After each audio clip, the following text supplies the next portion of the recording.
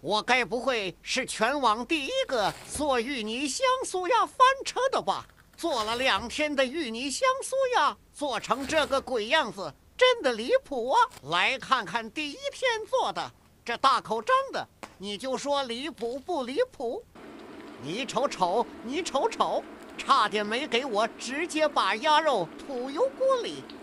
直接里面一层也给我喝饱了油。第2天我吸取失败教训，把边封得牢牢的，结果一下油锅瞅着就不对劲，但还是对结果抱有那么一丝期待，用了3个铲子才给它捞出锅。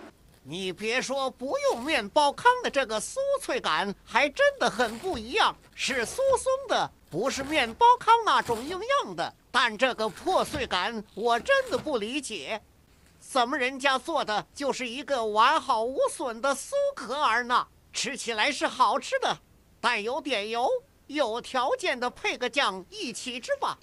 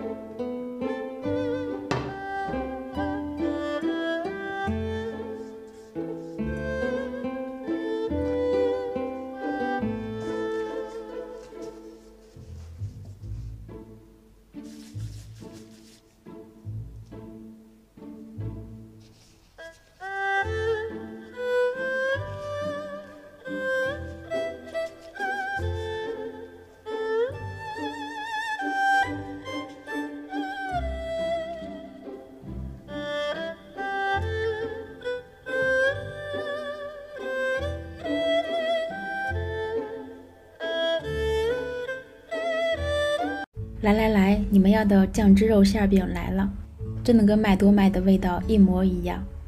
这里用到的猪肉主要是以瘦肉为主，为了口感更好一点，我加了一点点肥肉。先加料酒焯水，把血沫煮出来，然后放进热水里再洗一下。煮肉的时候加的是热水，调料主要靠的是这个5香卤肉包，再加点老抽、葱姜、冰糖就可以了。大火煮半个小时，小火再煮2个小时，最后半个小时加盐。出锅以后稍微放凉一点，就可以切成肉丁了。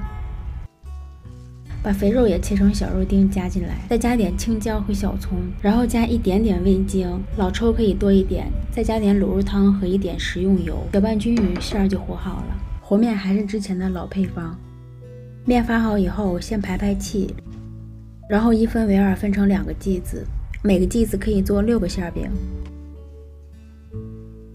油酥这次试了一下面粉和豆油1比1的比例，感觉这个浓稠度刚刚好。卷的时候可以边卷边抻一下面皮。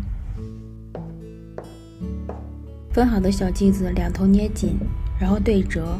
卷皮的时候注意保持中间厚，边是薄的，像包包子一样把肉馅包起来。放进烤盘压扁一点，表面抹一层豆油，上下火210度烤20分钟，中间再刷一层豆油。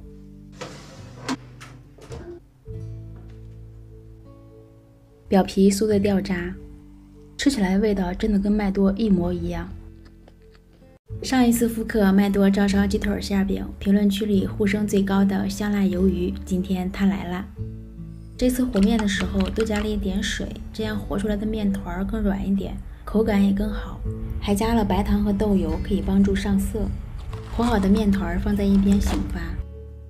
鱿鱼的外皮我都给它处理掉了，这样吃起来口感会更嫩一点。锅里加葱姜蒜和料酒，水开以后焯水1分钟就可以了。鱿鱼可以切得稍微大块一点，这样自己吃大块的肉吃起来会更有满足感。起锅先下洋葱，把洋葱炒香。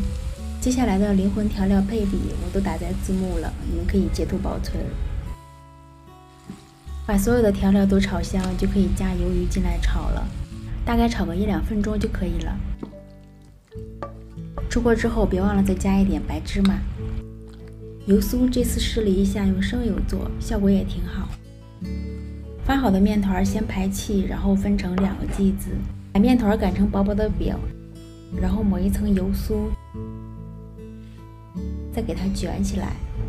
这次分了6个剂子，比之前鸡肉馅饼的皮要更薄一点，吃起来口感会更好。擀好面皮，把鱿鱼馅像包包子一样包起来，在饼的表面和烘焙纸上都抹一层豆油，上下火210度先烤10分钟，然后再抹一层豆油继续烤10分钟。出炉啦！能感受到这个饼皮有多酥吗？一点都不夸张，真的是酥掉渣，还没有掰开就感觉已经要香迷糊了。爱吃香辣鱿鱼的可以做起来啦！广东人从小吃到大的白糖糕，作为北方人真的太好奇它的味道了，白白嫩嫩 QQ 弹弹的，看着就好诱人。做白糖糕的材料非常简单，只要粘米粉、水和白砂糖就可以了。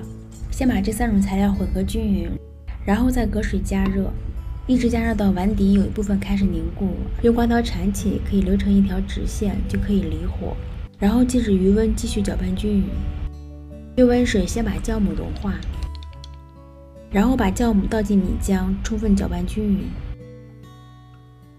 盖上保鲜膜醒发大概2个小时。醒发好的米浆会产生大量的气泡，加一点食用油进去，搅拌均匀，同时把气泡消一消。把模具里先刷点油防粘，然后把米糊倒进去，2次发酵30分钟。水开后上锅蒸20分钟，再焖3分钟。晾凉以后就可以脱模切块了， QQ 弹弹的，特别有韧劲儿，还有很漂亮的鱼翅纹。感受一下这个短短的质感，很清新的大米的清香，还有大米发酵后的一点酒香，香香甜甜的，拿来做早餐也很合适。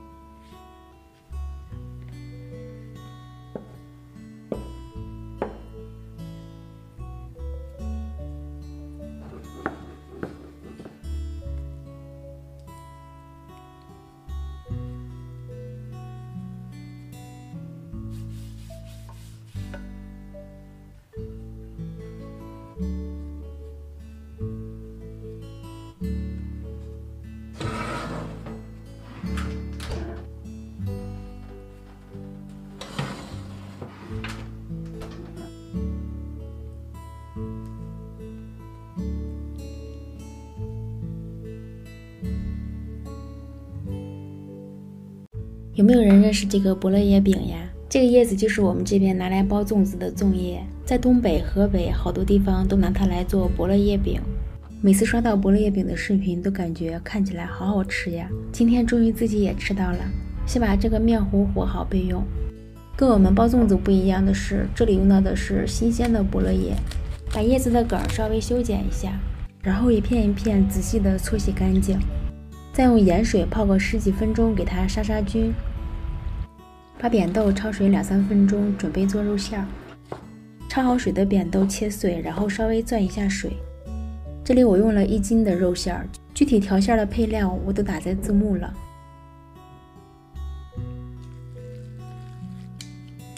挖一勺面糊，准备开始包。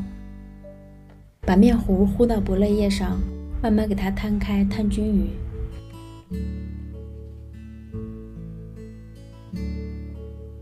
挖一勺肉馅填到面糊中间，然后把叶子对折，四周给它捏起来。